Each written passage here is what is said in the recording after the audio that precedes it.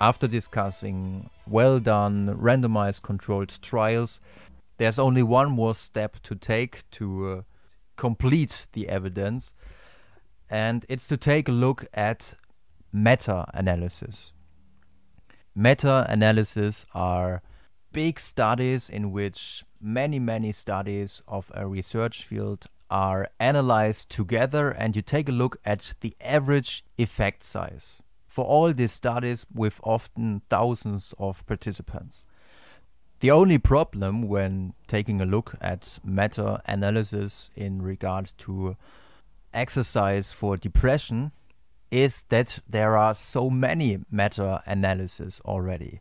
So I was delighted to find the study by Wegner and colleagues, published in 2014, Effects of Exercise on Anxiety and Depression Disorders, Review of Meta-Analysis and Neurobiological Mechanism.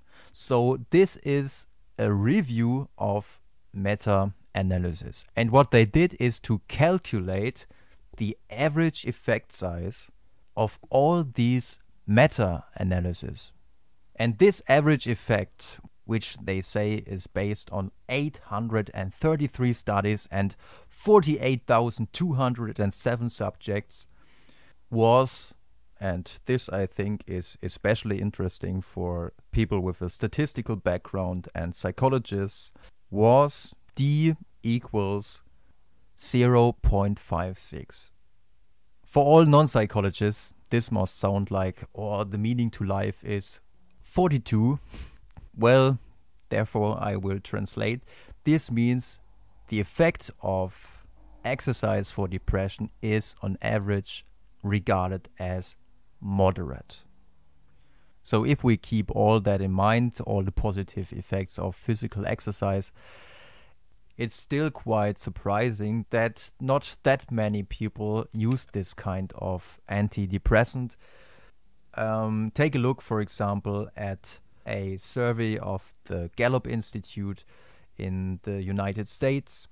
They interviewed 850,824 people via telephone and asked them, among other questions, how regularly they were exercising, and it turned out that only about 26.5% of the American population exercised regularly, which meant at least 5 times per week for about 30 minutes.